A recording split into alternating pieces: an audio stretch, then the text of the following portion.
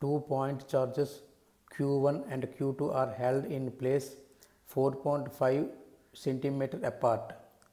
Another point charge Q is equal to minus 1.75 microcoulomb of mass 5 grams is initially located 3 centimeter from each of these charges and released from rest.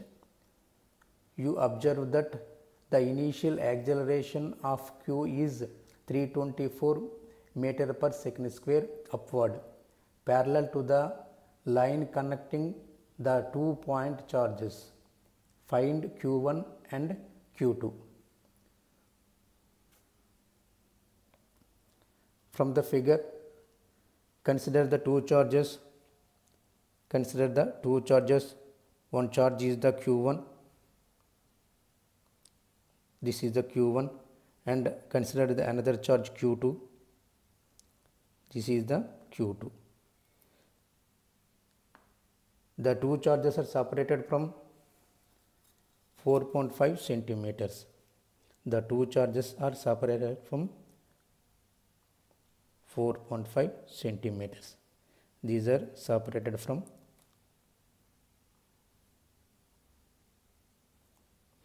4.5 centimeters.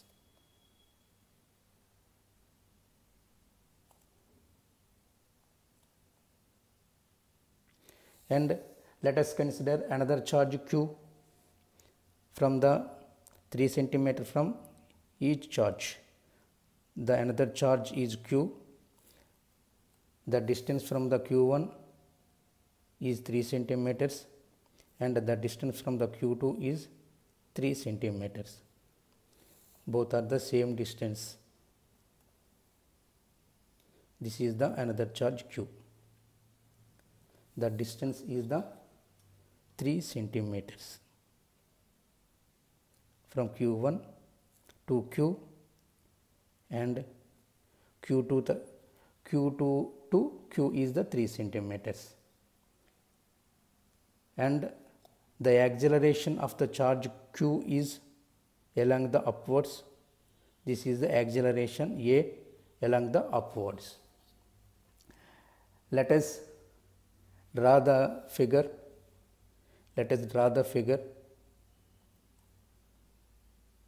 This is the figure.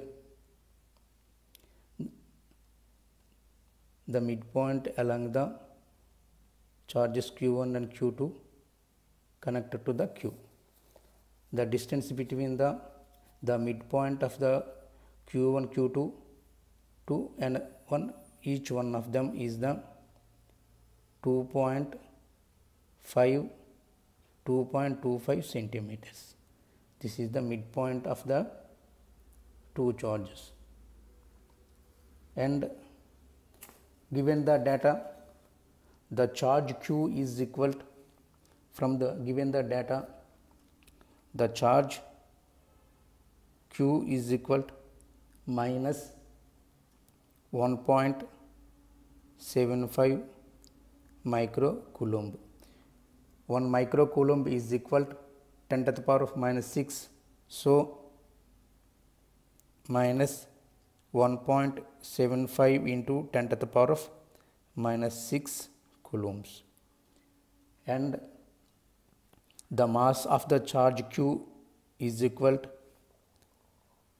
M is equal to 5 grams. 1 gram is equal to 10 to the power of minus 3 kg. So 5 into 10 to the power of minus 3 kg. And the distance between the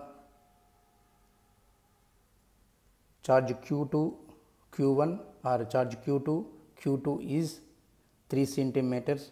So R is equal to 3 centimeters. 1 centimeter is equal to 10 to the power of minus 2 meters.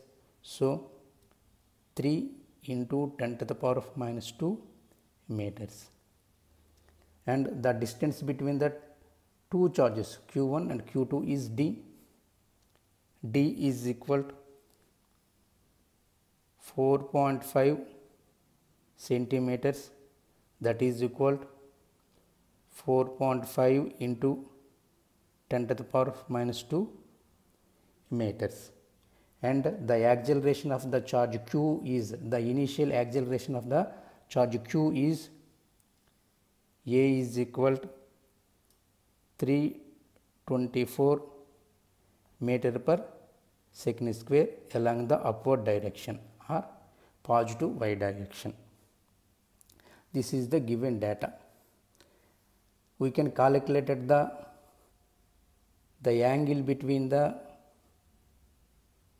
horizontal line to charge q1 and charge q2 is where this is the theta, this is the theta, because the distance between the two charges is the same and the angle is the same. So the angle theta is equal to, this is the theta, sin theta is equal to opposite side by hypotenuse. So theta is equal to sin inverse opposite side is the midpoint between the two charges. The distance between the midpoint between the two charges is 2.25 centimeters. So opposite side is the 2.25 centimeters. So 2.25 centimeters whole by hypotenuse. Hypotenuse is the 3 centimeters. This is the 3 centimeters. This is the 3 centimeters. So 3 centimeters. That is equal to, theta is equal to 48.6 degrees. This is the angle between the charge q1 and charge q2 along the horizontal line at the charge q. This is the given data. First of all, we can calculate at the net force on the charge q. So the net force on the charge q due to q1 and q2. We can calculate at the net force on q due to charge q1 and charge q2. If let us take charge q1 is take the positive and charge q2 is taken the negative value. So due to the force diagram where charge q1 is positive, so the direction of the force along this direction, so the x component is the negative and the y component is the negative. And if charge q2 is negative, so the direction of the force along this direction, because the negative charge always towards the direction of the force always towards the negative charge. So the direction of the force along this one. So the x component is the positive and the y component is the negative. The net force at q is, the x component both are cancelled to each other and the net force along the negative y direction. So this condition does not exist in this case, because the acceleration always upward direction, so positive direction, the net force along the negative direction. So the net force does not exist in this case. If in case the charge q1 is taken the negative and the charge q2 taken the positive, so the charge q1 taken the negative, the charge q2 taken the positive, the force due to the charge q1 on q, the direction along the upward, this direction, the force due to q1 on q, the direction of the force along this direction, upward direction, because the charge q1 taken the negative, so the force always towards the negative direction, negative charge. And another case, the charge q2 taken the positive, so the direction of the force along this direction, along this direction, because charge taken the positive, the direction of the force always away from the positive charge. So the direction of the force along the upward direction. This is the force direction. So the net force at charge Q1 on Q and charge Q2 on Q. The net force at charge Q due to Q1 and Q2. The net force at charge Q1 and Q2 at Q is, this is the F1. The force due to the charge Q1 is the F1. The force due to the charge Q2 is the F2. So the net force at charge Q due to Q1 and Q2 is F1 plus F2, that is equal to the net force. The net force on charge Q is ma, because the acceleration of charge Q is upward direction. So this is the ma, this is the net force on charge Q along the upward direction. So taken the j direction, positive j. The force due to the F1 is, the force due to the F1 is the K Q Q1 by R square.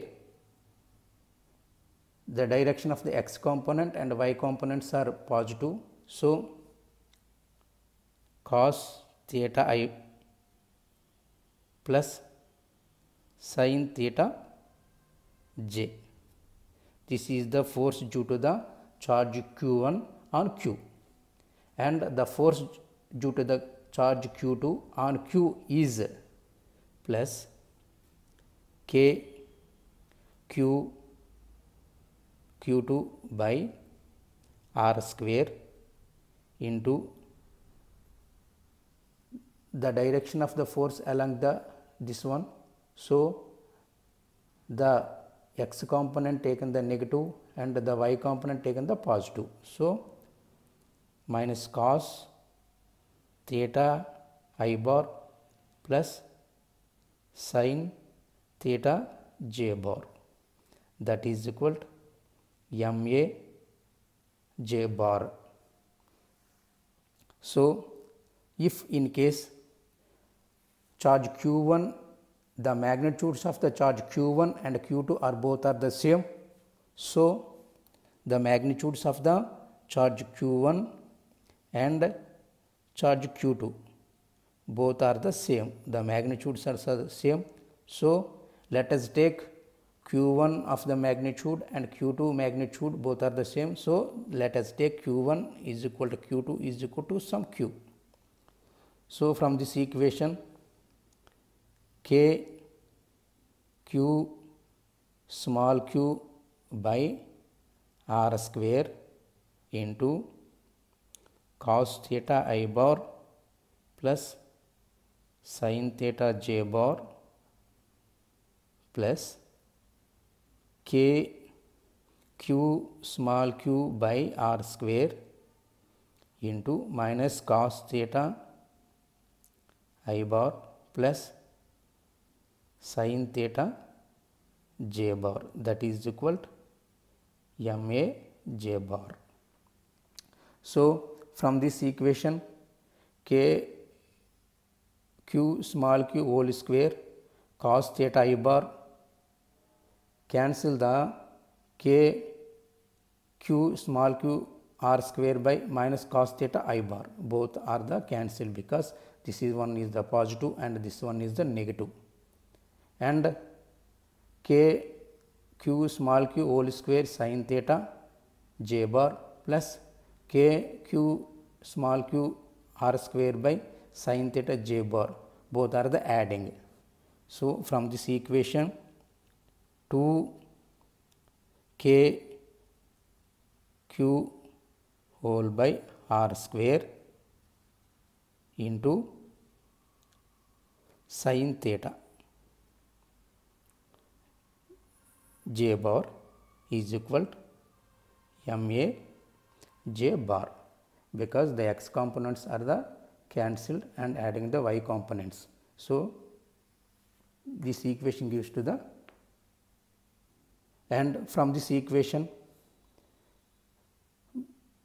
both are the same y components. So, the magnitudes of the equation 2 k q small q by r square is equal to ma. From this equation the charge small q is equal to the charge small q is equal to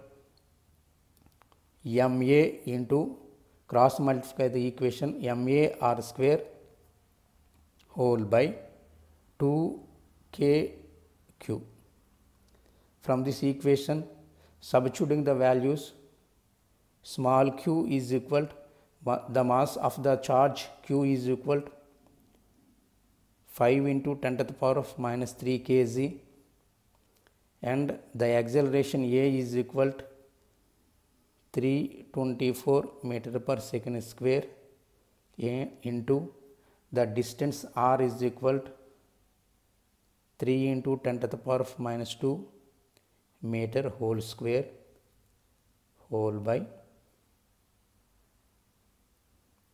2 into the value of the k is 9 into 10 to the power of 9 Newton meter square by Coulomb square into the charge q is equal to the magnitude of the charge q is equal to 1.75 into 10 to the power of minus 6 Coulomb. From this equation the charge q is equal to 6.17 into 10 to the power of minus 8 Coulomb. This is the charge q is equal to 6.17 into 10 to the power of minus 8 coulombs. This is the magnitudes of the charge q1 and charge q2. So, from this figure where charge q1 is taken the negative, so q1 is equal to minus q. So, the charge q1 is equal to minus 6.17 into 10 to the power of minus 8 coulombs. This is the charge q1, the value of the charge q1, and the charge q2 is taken the positive. So, q2 is equal to taken the q. So, the charge q2 is equal to 6.17 into 10 to the power of minus 8 coulombs. This is the values of the both charges. One is the negative, q1 is negative and q2 is the positive.